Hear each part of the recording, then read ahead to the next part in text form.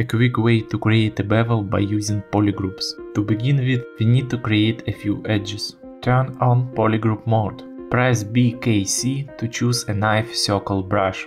Make a few cuts. By default, ZBrush creates a new polygroup for each cut. Let's assume your input mesh has only one polygroup. We can automatically detect and assign new polygroups by using the Polygroups menu. Adjust the maximum angle tolerance and apply it by clicking the Groups by Normals button.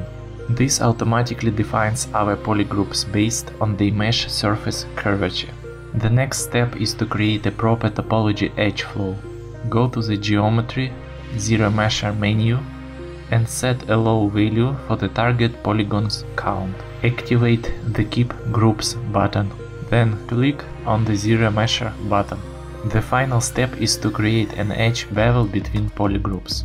Go to the Geometry, Crease menu and click on the Crease Polygroups border button. Tiny lines will appear exactly on the edges of all polygroups. Change the bevel width property to make the bevel start to show. Use this property to adjust the size of the bevel. Activate Prop Width to maintain a constant bevel width for creased edges. Additionally, you can use resolution to change the number of edge loops applied to the bevel itself. Click on the Bevel button to apply a bevel to creased edges.